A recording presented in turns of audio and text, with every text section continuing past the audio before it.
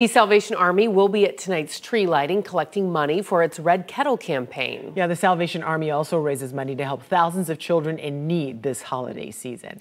News 6's Ezzy Castro talked to one Orlando family who is counting on the Angel Tree program to make a 9-year-old's Christmas wish come true. Janice Simplin and her 9-year-old grandson Janaris are inseparable. I got my grandson 3 years ago through DCF from Hillsborough County, and by way of his mom. The two live together in a small home on Paramore Avenue. She tells me it has taken her a long time to find a home after a rough past. I had a happy childhood. Things started going south after I got grown, and as they say, into the world. Not only was Janice homeless at one point in her life, she's a 3-time cancer survivor.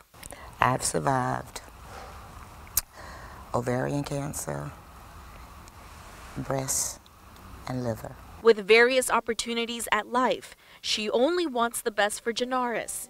And this year, she wants to make sure he has the gifts he deserves. He's not ever got to experience anything. He's never been to Disney, Universal. Janaris is hoping an angel can give him a Nintendo Switch and a PlayStation 4. And a chessboard. Oh yeah, you like chess, huh? You're really good at chess? That's awesome.